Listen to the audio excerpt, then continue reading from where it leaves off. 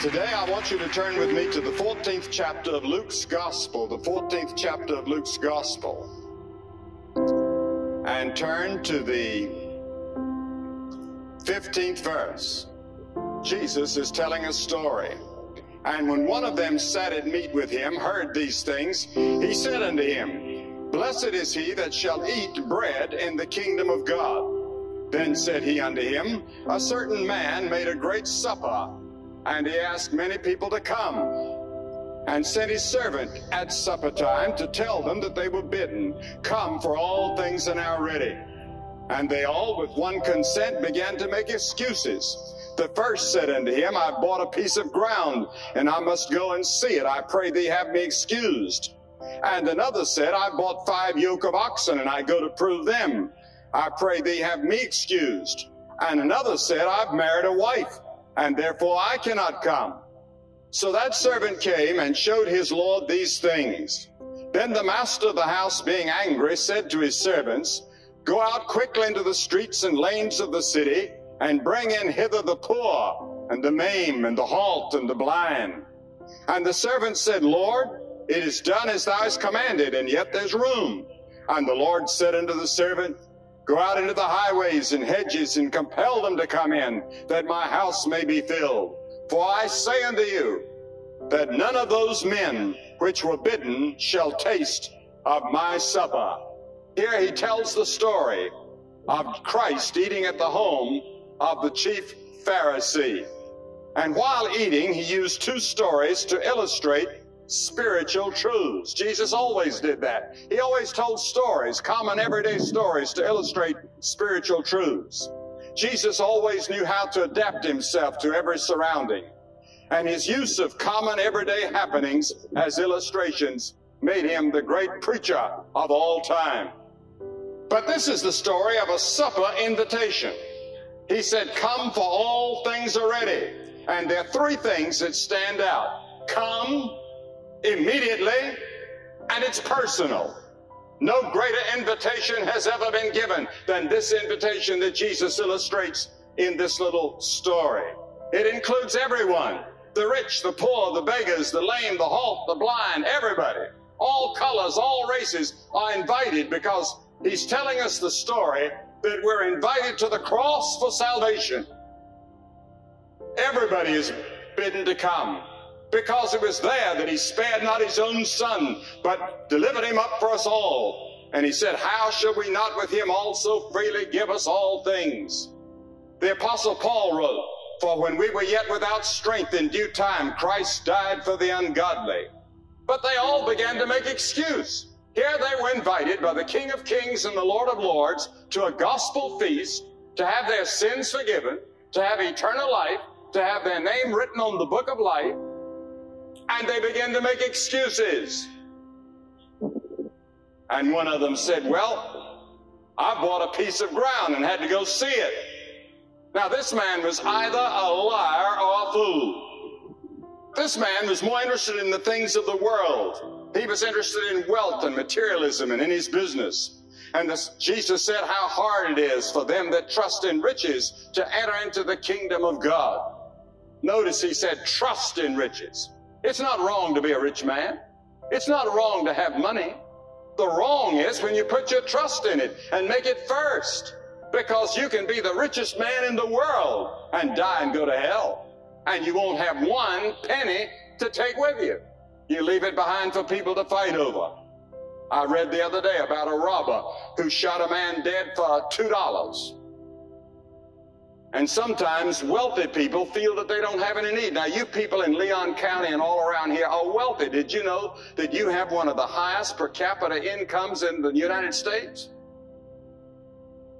And by the world's standards, you're wealthy. So Jesus is talking to you. He's talking to me. The people of Bangladesh and the people in some parts of India and Africa live in absolute poverty compared to even our poor people in this country. And we today give preference to the body over the soul, and to the things of time above those of eternity. Jesus said, what shall it profit a man if he gain the whole world and lose his own soul? Then there was a second guy who had been invited, and he said, I bought 5 yoke of oxen and I go to prove them. Please excuse me. He'd been invited to eat bread in the kingdom of God, to eat with the Lord Jesus Christ. He too was either a liar or a fool. Who goes to prove oxen at night? He didn't have any flashlights. He was just making an excuse, like buying a used car without trying it out. And then the third man said, I've married a wife and therefore I cannot come. Now, he might have had a little bit of an excuse. But most married men, if they're marrying the right kind of a girl, want to show her off. She would have been invited, I'm sure. But Jesus had earlier said that if any man come to me and hate not his father and his mother and his wife and his children, his brothers and sisters, and his own life also, he cannot be my follower. He didn't mean to use the word hate in the sense you and I do. He said the priority is Christ. The priority is God. Everything else is second, even your family. And the scripture says they were without excuse. Romans 1:20, so that they are without excuse. Several things Christ is teaching. These men were naive, or they were an insult to intelligence, or they simply were a cover-up for unwillingness to come. Now, what are some of the excuses that people make today? One of them that I hear is, I cannot understand the Bible. Jesus never said only understand. He said only believe. Augustine was a great scholar before he became a Christian, and looking back, he said, I always had to understand Socrates and Plato and Aristotle before I could believe them. With Jesus Christ, I believed in him first, then I began to understand. Who understands gravity? Who understands electricity? Who understands how you can eat a meal and that food becomes blood and hair and bone and muscle and fingers and nerves and brains and teeth and skin? Who understands a black cow that you can milk and get white milk and yellow butter? Who understands all that? No one can explain all of it. So when you eat, we're strengthened. You have to start with the ABCs when you come to Christ. Come in simple, childlike faith. I've met some of the greatest scientists in the world who are believers. And they came just like you have to come, by simple, childlike faith. The Bible does not say you have to think your way. The Bible says by wisdom man knows not God. Now that's hard on a professor here at the university. That's hard on a student sometimes, because we want to understand everything. But when you come to Christ and you come to spiritual things, there's some things you don't understand. You accept by faith. I don't understand how God never had a beginning. God never has an end. That he's the same yesterday, today, and forever. I don't understand that.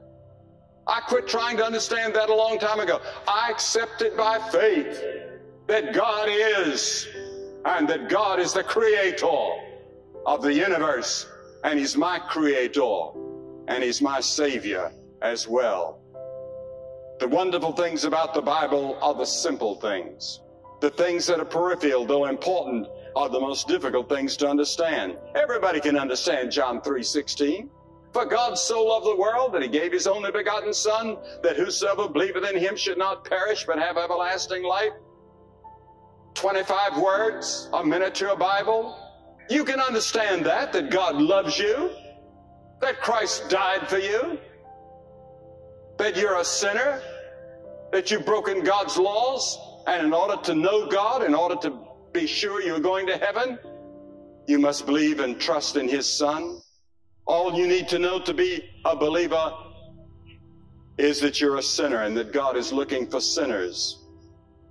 Mark Twain once said, it's not the things in the Bible I don't understand that bothers me, it's the things I do understand that give me trouble. You see, our problem many times are the things we do understand. The disciples were not educated at the great universities, but they went out and turned the world upside down. And thousands of universities and colleges and all kinds of things are named for them today. 2,000 years later, these ignorant and unlearned men, but they knew one thing, they knew Jesus. And that's all you have to know to get to heaven and to have eternal life. And that's more than a great many of our great men knew or know. And second excuse that I hear sometimes is, I want to make a commitment to Christ, but I'm too sinful. I'll wait till I do better. I read in the press the other day of an actress who said, I've ruined my life. No, she hadn't ruined it. If she'd come to Christ at the cross, there's power in the blood of Christ to cleanse her from all the mistakes and all the sins that she'd made. Paul said, this is a faithful saying and worthy of all acceptation, that Christ Jesus came into the world to save sinners, of which I'm chief. Notice Paul said he's the chiefest of sinners. Don't you feel like saying that sometimes? I do. I feel like saying I am the chief of sinners, not Paul, it's Billy Graham. And I come to the cross and I recommit my life to Christ and I find cleansing and forgiveness there. Jesus Christ came to save sinners, and you cannot justify yourself. All our own righteousness is filthy rags, the Bible said. All the good works that we do will not save us. We're to do good works. We're to give to the poor and the hungry, and we're to help build hospitals, and we're to help in the work for peace and to help better race relations and all these other things.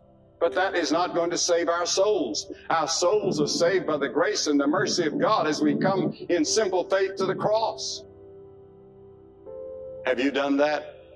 I told last night about the preacher that came here for our School of Evangelism this week, and he was a highly educated clergyman.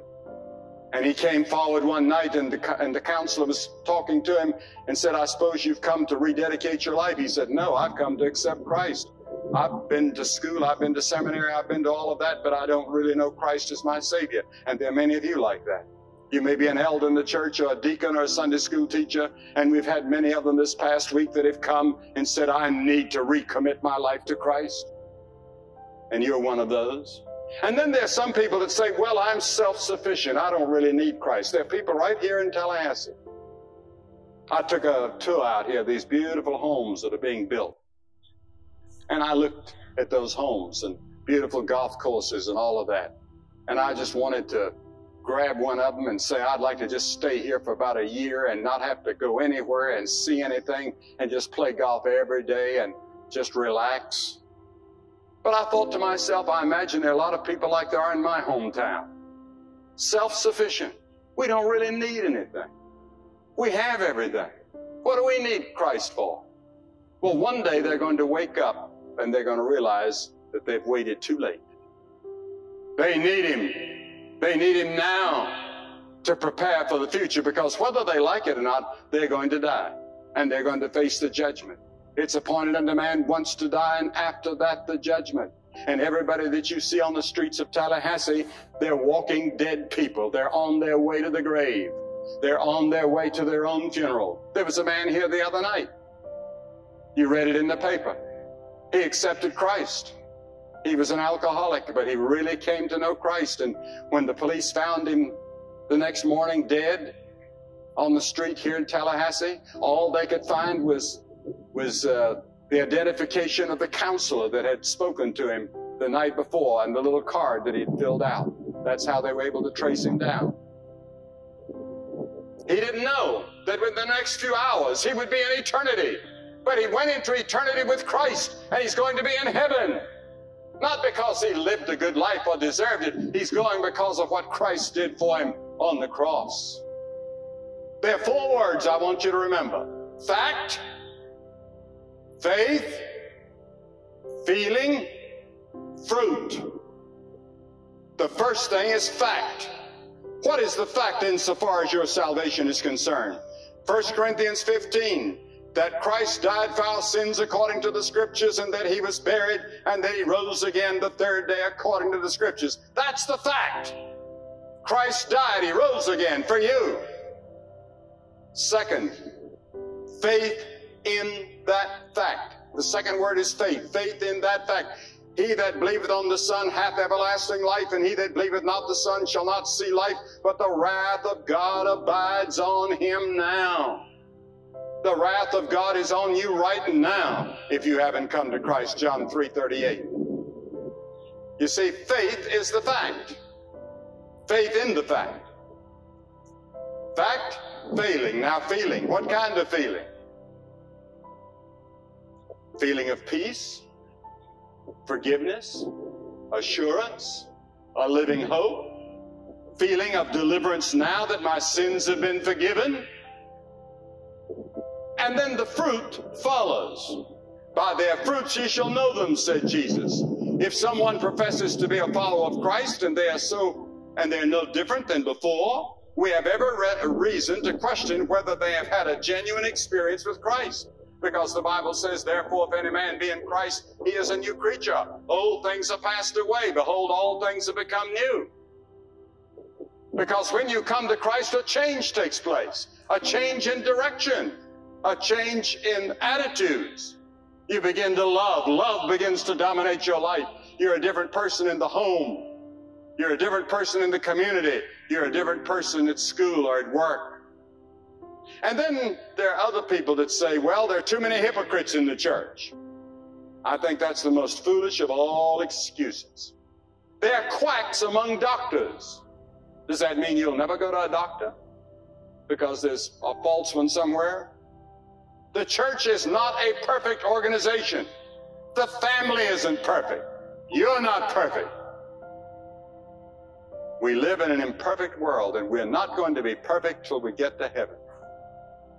But when you come to Christ, you're on your way. That's called sanctification. You start being sanctified, and you are sanctified progressively, and you're fully and totally sanctified when you stand in the presence of Christ. I don't expect perfection till I get to heaven. And then there are people that say, well, I would come to Christ, but I'd have to give up too much. You give up a great deal for other things. You give up a great deal to get an education or to give your children an education. Some of you will give up almost anything for power. Look at what we've heard during the past few days of all the politics. People going for offices, that's fine, we need them. But all the claims that were made and the counterclaims and negative type of politicking in some instances. People will give up almost anything for money. Whether it's money or power or social prestige, you'll do most anything. But what about coming to Christ? The scripture says, thou wilt show me the path of life. In thy presence is fullness of joy. At thy right hand there are pleasures forevermore. In Christ there's pleasure. In Christ there's joy. In Christ there's fulfillment. There's purpose and meaning to life in Christ. Moses gave up a home in the palace of Pharaoh for the prospect of wearing the crown of an empire. He gave the whole thing up for Christ. He gave up all the pleasures of Egypt to become a leader for God. You never give up anything that is worthwhile to become a believer. Everything you now have that is wholesome and worthwhile, you can keep. And everything that is unwholesome and unhealthy and destructive, God will take away from you as you turn from sin and put your trust in Christ. God gave everything he had for you. The scripture says he spared not his own son. And when they were driving those nails in the hands of Jesus, and they were pulling his beard, when they were pulling out his hair, when he was bleeding, and they put the spear in his side and the spikes through his feet, how do you think God felt? God the Father. 72,000 angels pulled their swords ready to come and rescue him. But Jesus said, I love them too much, because if I come down from this cross, there'll be no salvation for any human being. I have come to do the will of my Father, to reconcile man to God. And only through the cross can it be done. And he stayed on that cross because he loved you and you're important to him. And then there are others that say, I've tried before to live a Christian life but made a failure of it. What did I do? I've just given up. You get up and confess your sins, and he's faithful and just to forgive you your sins. And then there are people that said, well, I'm afraid of being misunderstood. And the Bible teaches that the world is at enmity with God. Yea, and all that will live godly in Christ shall suffer persecution. There's going to be a certain amount of persecution and misunderstanding if you start living for the Lord. You start carrying a Bible and reading your Bible and praying and witnessing for Christ if you're a student here at the university. And then there are others that say, well, I'm afraid I can't hold out. Do you say that about the university? Or about being married, I'm afraid I can't hold out. A lot of them do that anyway. Or about to take a job, I don't think I can hold out. God can keep you. Now unto him that is able to keep you from falling and to present you faultless before the presence of his glory with exceeding joy. We are kept by the power of God. No, Billy Graham cannot hold out. God holds me once I surrender to him. I can only hold out as Christ holds me up. And then there are other people that say, well, I intend to make my decision for Christ sometime, but not now. That's dangerous. The scripture says in Proverbs 27, boast not thyself of tomorrow, for thou knowest not what a day may bring forth. The Bible says, behold, now is the accepted time, and behold, now is the day of salvation. There's a bestseller last year in England that was called If Tomorrow Comes. There's always a big if about tomorrow. We don't know whether tomorrow will come for us or not. What is your excuse? What's keeping you from making your commitment to Christ? I mean your total commitment. Notice that the host here in this story gets angry. He said, none of these which are bidden shall taste of my supper. God says you're without excuse. He said, cast them out and go out and get some others. Now there's other interpretations to this passage that I'm not going to go into.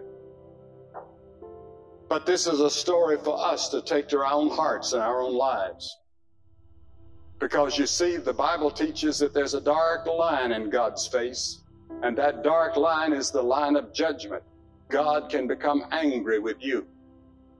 When you refuse Christ, you refuse God's offer of mercy and love, and he's done everything he can for you, and you reject him and turn him down and say no. What else can God do? There's nothing. He's offered you salvation. He's offered you everything that he can offer you. Now what do you have to do? All you have to do is receive. I offer you this book. It's not yours till you receive it. He's offering you forgiveness of your sins. He's offering you a new life. And some of you here today need to recommit your life to Christ. You belong to the church, you've been baptized, you may have been confirmed in your church if it's a liturgical church, but you have not yet really come to know Christ in your own heart. He doesn't really live in you. And this is the next to the last day of this crusade, and you may never have another moment like this when you're as close to the kingdom of God, because you cannot count on tomorrow. Now is the time, right now.